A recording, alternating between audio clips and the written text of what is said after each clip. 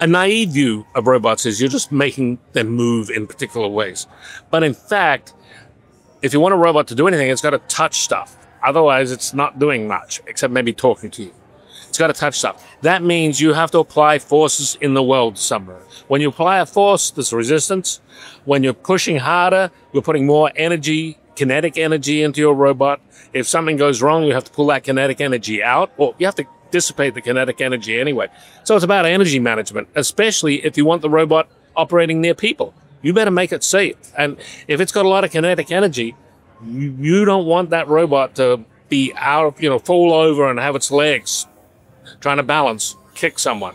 You have to have a very much a layered approach of perceiving what's around.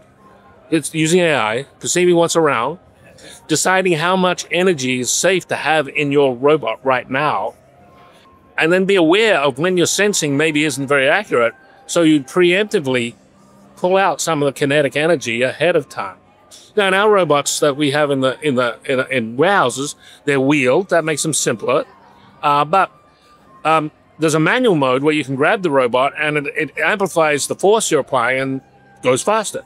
We make it so that when you push forward, it accelerates at a reasonable level so it doesn't scare people nearby. But when you pull back, we decelerate really fast, because that means the human saw something and they wanted that robot to stop. So the AI has to make inferences about what's happening and control the kinetic energy.